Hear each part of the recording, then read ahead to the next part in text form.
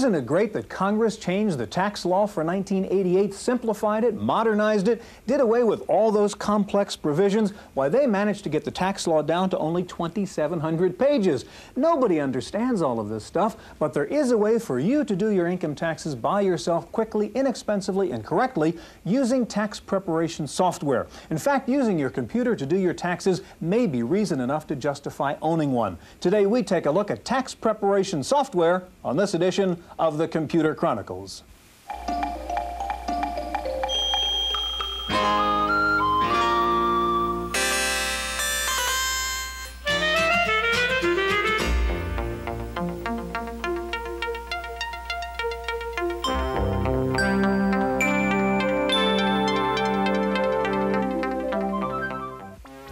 The Computer Chronicles is made possible in part by CompuServe, featuring an online reference library, Wall Street reports, at-home shopping, airline reservations, games, and hundreds of other services.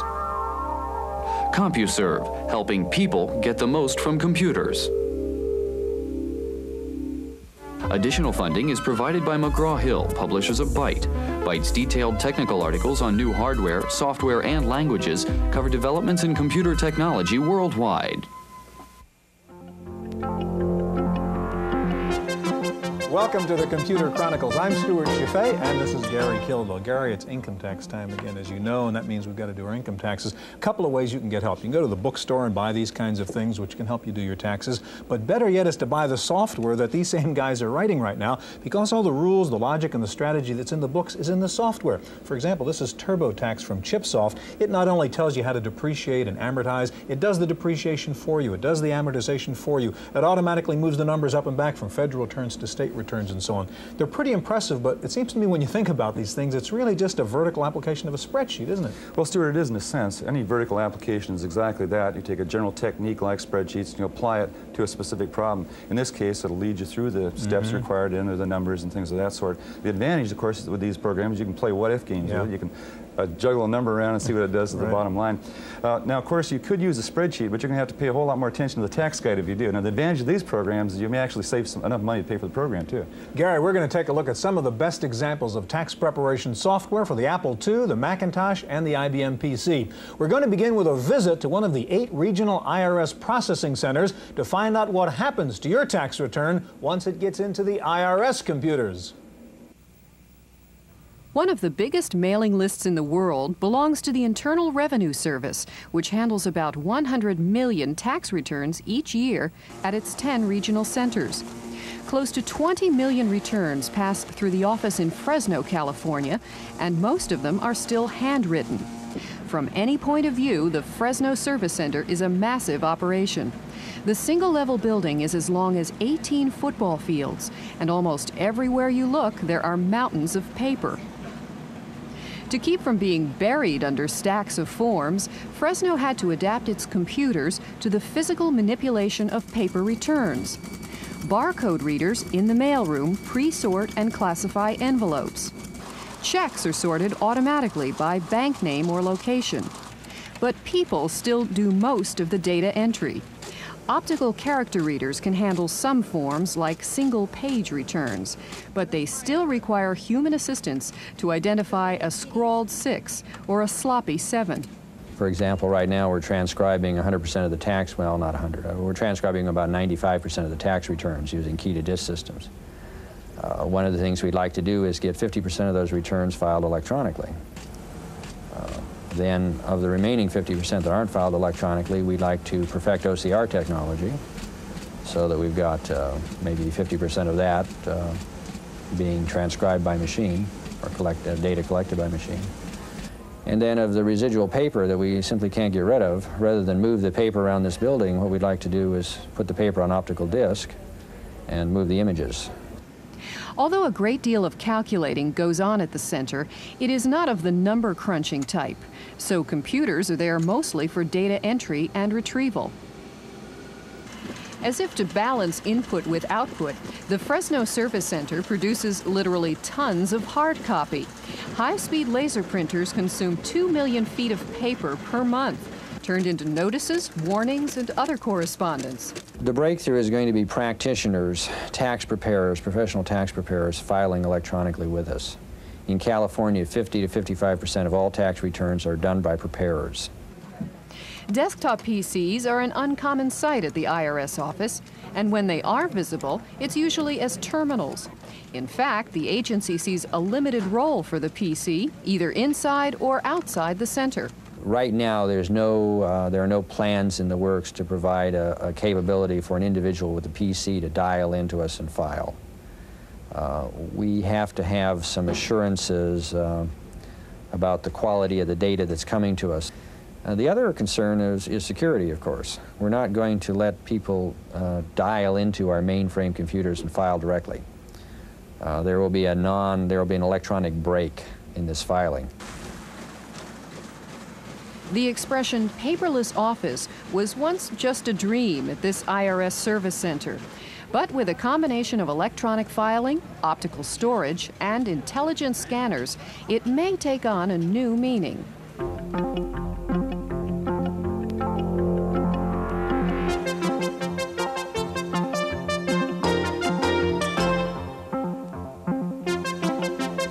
Joining us in the studio now is Nicholas Kofsky-Sky, the president of Sky Computer Resources of Portland, Oregon. Next to Nicholas is Ed Tittle, contributing editor to Magazine and the author of several articles on tax preparation software. Ed, most people just take their pile of receipts and W-2 forms down to the local office to have their tax prepared. Why would anyone want to use a computer program? Well, there's a couple pretty good reasons why you might want to use a computer. First, the computer's a little more forgiving than your pencil and eraser and lets you do things over. And second, you get a chance to work through several different variations on your taxes to pick out the one that comes out best for you. Now, what about updates? Do they usually have an update for every year? The tax laws change, I guess, from year to year, right? Well, you'll usually buy a standard program, and they will issue updates on a year-by-year basis to reflect any changes in the tax laws. Okay, Nick, what does your tax preparation program do? Well, this is called Federal Tax Forms, and it works with AppleWorks. We decided to use our AppleWorks templates because of this standard interface. People already know how to use it, and also time for preparing them. It takes less time, and we get it to the people before they receive their W-2 forms. Can we take a look at it? Sure. Here's a screen from the 1040. We've already entered some amounts, including your salary and some interest income. However, one of the features is the automatic transfer from one template to another. By pressing the solid Apple A, we can go directly to the Schedule A and be able to transfer information to and from the various spreadsheets that are available. Here's Schedule A to 1040. We'll do that one. I mean, the 1040 to the Schedule A. It takes information from the 1040 that's needed, places it onto the Schedule A in the right places, and is ready for your calculations for Schedule A. Each schedule has a set of instructions, a transfer area that, if you're doing this manually, you have a place where you can find it, and the actual form itself, which looks like the IRS form. When you've completed your calculations, you press solid Apple A again. It gets you to your transfer menu. You select where you want it to go to, and we'll go to the 1040. It's on its way to the 1040. Takes the amount that's deductible, places in the right place, and you calculate by doing Open Apple K for calculation, and you're ready to do your taxes. To do your taxes, you do solid Apple T. These are some of the macros that we've installed. It takes the amount to be calculated for your liability, takes your number, your filing status number, and then it calculates your taxes. Which are? Which, on the very bottom here, is showing that you owe... Okay, we owe $2,456. 56. It then takes that amount, transfers it back to the 1040, and you can press Open Apple K to complete the calculations. We've entered the figures for your credits and so on. We can now scroll to the very bottom of the 1040 form, and you can see that, well, you got a refund this time of $369. Nick, does your program let you print right onto the 1040 form then? Yeah, it does, and it also prints the forms and schedules so that they come out looking very much like the tax forms themselves. And I take it this is at the low end cost-wise. How much does this program This cost? is $39.95 for the basic packet, and if there are additional forms that are needed, they're $5 extra per form. And do you need the 2GS to run this? No, you can use any Apple that can use AppleWorks, and also with the Apple III with 3 easy pieces. Okay, thank you. In just a minute, we're going to take a look at a tax program for the Macintosh that Ed Tittle calls a godsend. So stay with us.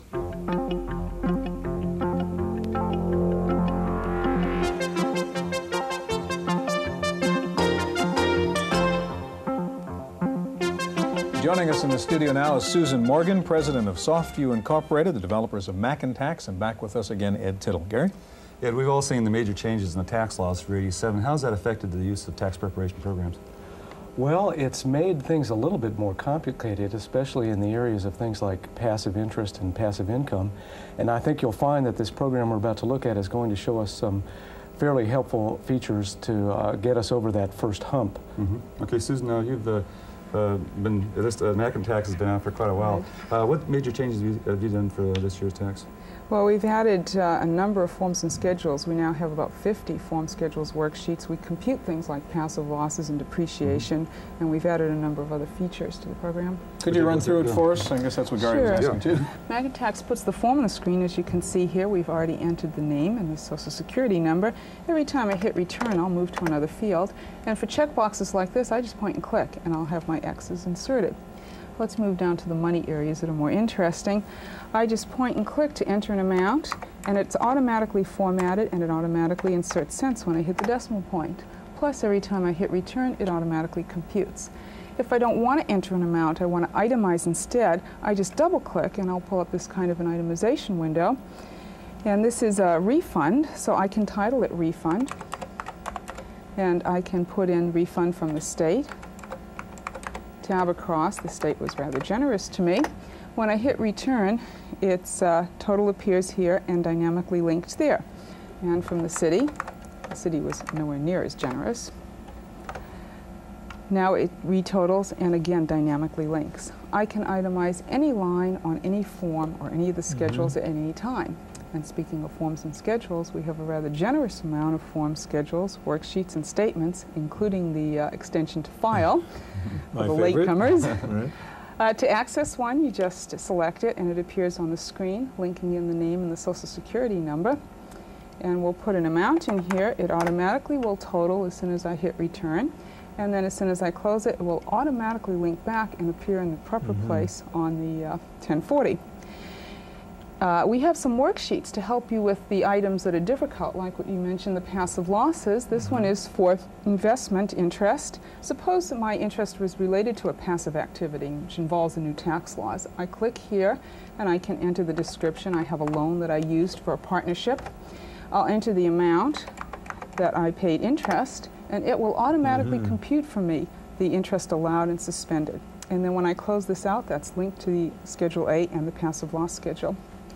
If I had a question about one of the items, I wanted instructions, I would double-click on the form, on the text, and I have the IRS instructions on a line-by-line basis, exactly word for word from the booklet. And we can have them for all the forms and schedules just by double-clicking.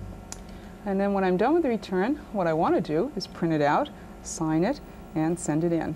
And of course, you can do that printing all your forms and schedules directly onto plain paper. And Susan, these are the forms that Mac and Tax prints out? Right. This is the form printed on plain paper using a dot matrix and a laser printer. The form with all the data, and it prints all the forms and schedules this way. And this year you have Mac and Tax, in fact, on an IBM and a 2GS, don't you? Right, and it's under the name of TaxView on both those machines. You called this a godsend. Why do you like it so much? All you have to know is the numbers. It knows the rules. Okay, that's great. Okay, in just a minute, we'll see two of the top-rated tax programs for the IBM PC. But first, you know, many people are going to professional tax preparers this year to do their returns, but you'll find increasingly they're using computers and the same tax preparation software. Wendy Woods has a report. For the first time this tax year, Bob Smith, a veteran tax preparer, is using a computerized program to do the planning and preparation for his clients' tax returns. The program, which comes complete with its own PC, hard disk, and laser printer, is specifically designed for tax accountants. It's called Professional Tax Partner, and it contains nearly all the tax forms. As each form is filled out by the preparer, the program automatically calculates. This is a very, very important tool because I don't have to spend all of my time going through calculations and forms and making sure that I get everything on the right line and I don't transpose figures. I simply have to input the information and then I know what the results are going to be. And then coupled with another program, I can take a look at the forecast all the way out through 1991. Once the tax return has been completed, all the forms can be printed out, filled out, and are ready to be signed by the client. Bob Smith says the computer has allowed him to take on more business, since each customer's return can be done faster. While the computer has made the accountant's job faster and more efficient, it will never be able to replace the planning and experience necessary to get you the fattest tax refund. So no matter how sophisticated tax preparation programs get, they aren't expected to put people like Bob Smith out of business. In Burlingame, California, for the Computer Chronicles, I'm Wendy Woods.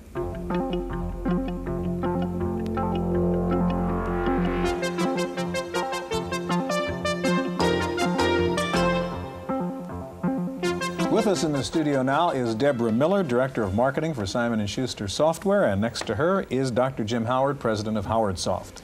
Jim, we've seen a wide range of prices in the tax preparation software from less than $50 to several $100s. What do you get in, say, a $300 package that you wouldn't find in a, say, $40 package? Well, what you really get is tax depth and automation. The more expensive packages, of course, are designed for the involved return, not the simple return, not the typical under $50,000 family. Okay, Deborah, let's take a look at what you have, which is what, about $69 you sell the last year program for? $69.95, right. And it's also available to last year's users of the program for $39.95 with proof of purchase. And one of the key features of our program, which we carried over from last year, is our unique interview section, which, if you answer a series of questions, will actually choose all the forms for you. So in case you didn't know, it'll pick it out right for you. Can you run us through the interview? Sure. We have a series of questions. We can toggle between yes and no by using the space bar. For instance, do you itemize deductions? Yes. Did you earn more than $400 in interest? If we say yes, we get an alert that we must file Schedule B. And this tells us that we have to remember to do that later. Suppose you're not sure what the answer to a question is. Okay, if we don't know that, for any form, schedule, or the interview, online help is instantly available by just pressing the F1 key. And it also references you to the appropriate section in the J.K. Lasser's tax guide if you need a more in-depth explanation. Okay. And then once we've completed the interview section, we are given a forms checklist with the flashing arrows there telling us which forms we're going to have to fill out, and we can add forms to that if we wish. Then we can go and get the actual form. Here's 1040 we'll bring up and fill that out. And we can enter our data. And you'll notice that when we enter $1,000 taxable interest, we get another alert telling us that we must complete Schedule B. Then if we want to complete Schedule B at this point, we can just press F7, we fill in the amount, and then that amount is then lifted and placed in the appropriate line on the 1040, because all forms and schedules are linked, so you only enter data once, which saves a lot of time. Now, one feature of this program is you can compare two different alternative approaches, can't you? Yeah, that is a new feature that we've added this year to the program. And if we bring up the analysis section, we have two columns here.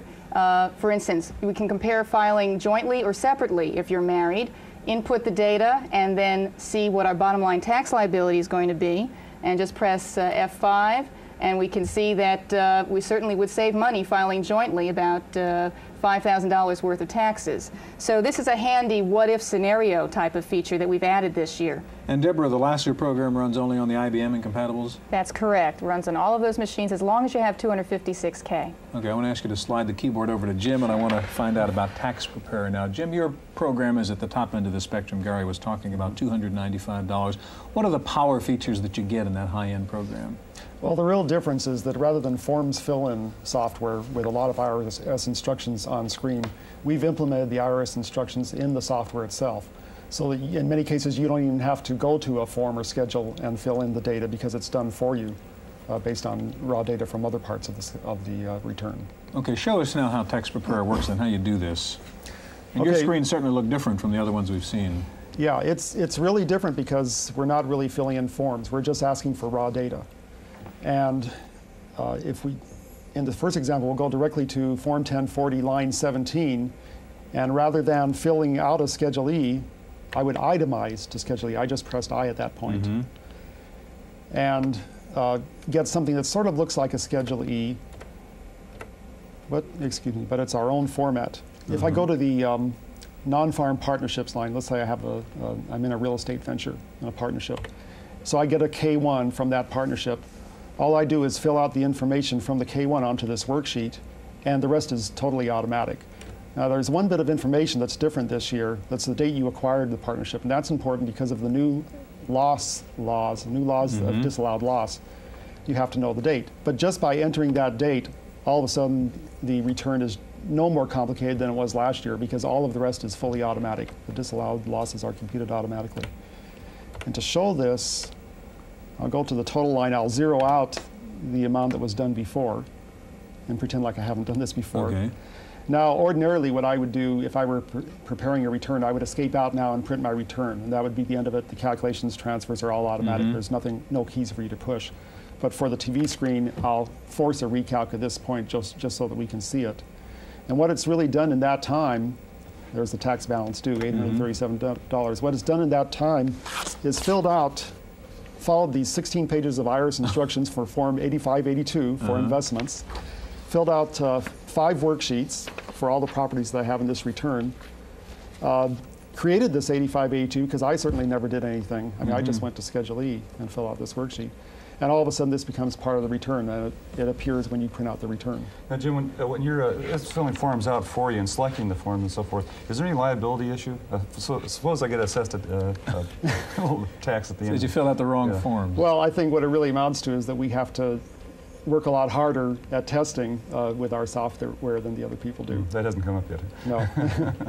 No, but I mean, seriously, is that an excuse? I mean, suppose you get audited and you say, well, geez, I just did what the program told me to do. Well, no, the individual is always the one the person that signs the return is the one that, of course, is liable. And the individual or tax preparer, if a preparer is using this, is the one that's signing the return. So you're really an automated tax preparer. Yeah, we really are, and it's really our reputation rather than legal liability that makes it worthwhile. Yeah. Jim, who is this program for? What kind of taxpayer would need something like tax preparer? Well, the typical family would be a double income family that has enough money to invest, for example, in limited partnerships like this one, or has some rental property on the side, or maybe a business on the side. If you have any of these situations, then you're subject to all the new tax laws, which are tremendously more complicated than they were last year. Yeah. Deborah, Jim, thank you very much. That's our look at tax preparation software. Hope we'll see you here again next week on the Computer Chronicles.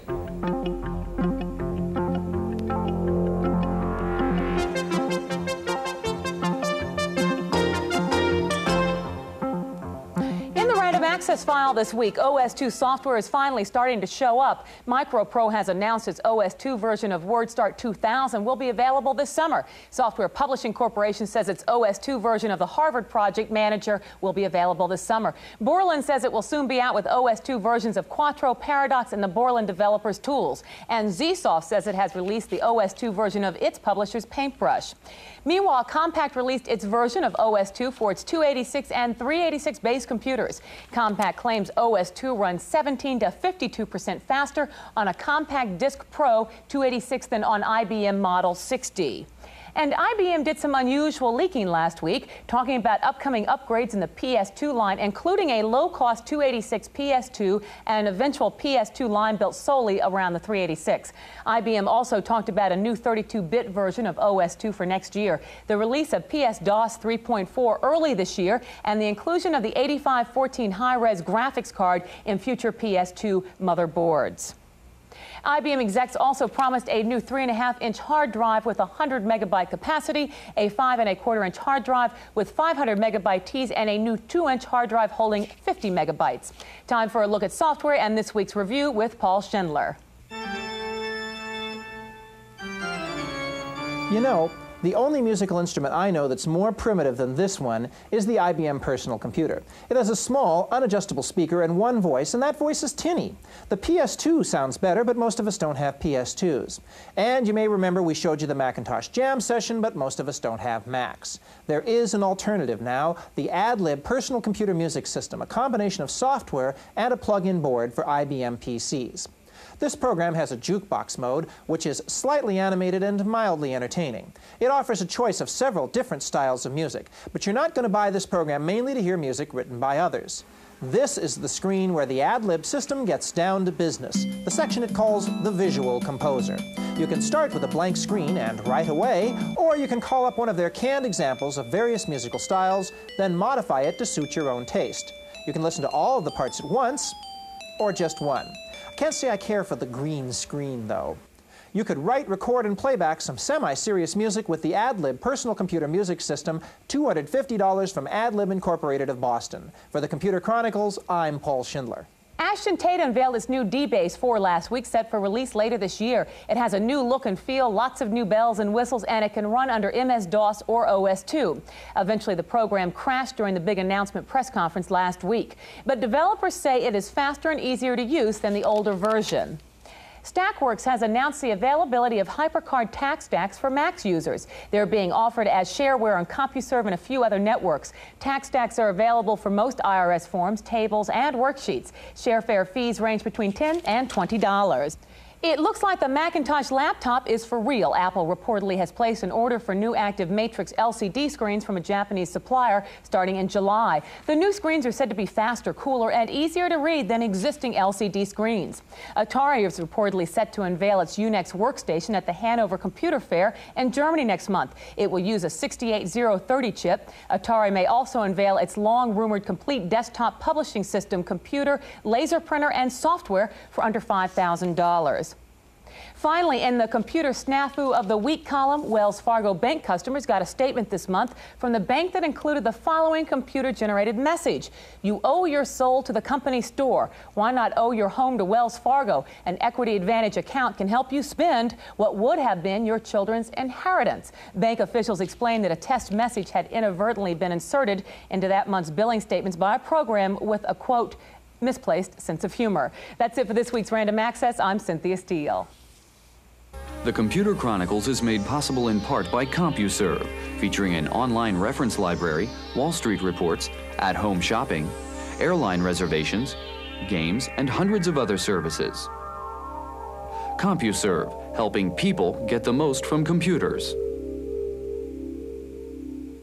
Additional funding is provided by McGraw-Hill, publishers of Byte.